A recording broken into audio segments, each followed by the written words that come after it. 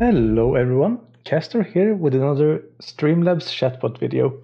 Today I will walk you through how to sync your data, such as commands, quotes, Songlist, playlists, and queue, to the Streamlabs donation page, so you can show them off to your viewers through a simple command with a direct link without the use of any external cloud services. In order to achieve this, we have to do two things.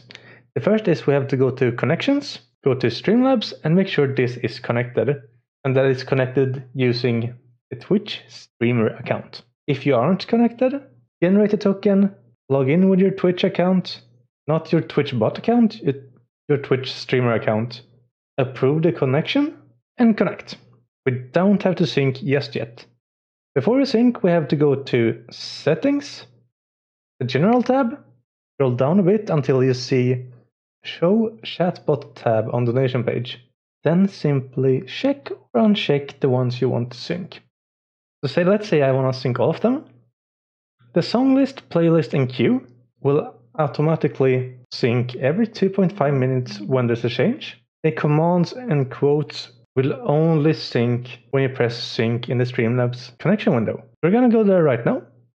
So Connections, Streamlabs, and now we press sync because now we have told the bot what we want to sync. Wait a few seconds, and then there's going to be a box telling us that commands and quotes are synced. When we've done that, we can open our browser, go to our donation page, and we'll have a chatbot tab where we can see commands, quotes, songlist, playlist, and queue. The commands will only show the enabled commands. If you have commands that are disabled, they will not show up. If you have some built-in functionality like song requests that's disabled, that won't show up. If it's enabled, it will show up. Same for queue and giveaways, etc. In the commands tab, you can also see that some of the parameters are replaced.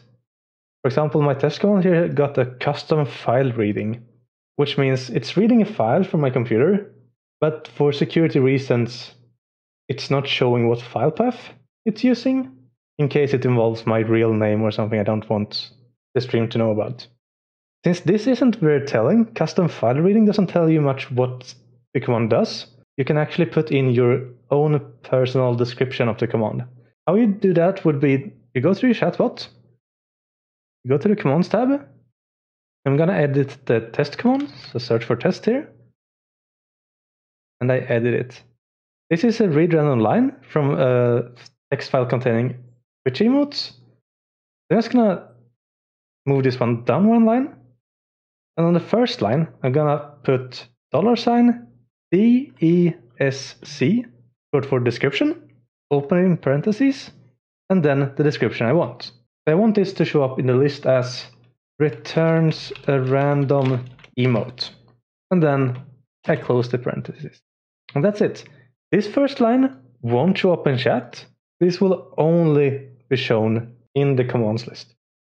If I submit this, I can go to the console, I can do !test, and it will give me a random emote.